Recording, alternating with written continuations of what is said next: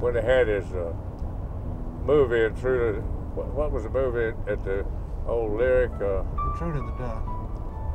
That's what it was, Intruder Intruder the Dust. Dust. Yeah. But anyway, we were invited because I was a state senator then. Well, that afternoon, I had to go to Washington for some reason. And I was getting ready to go when I passed Mr. Bill along there about where the steak company is now.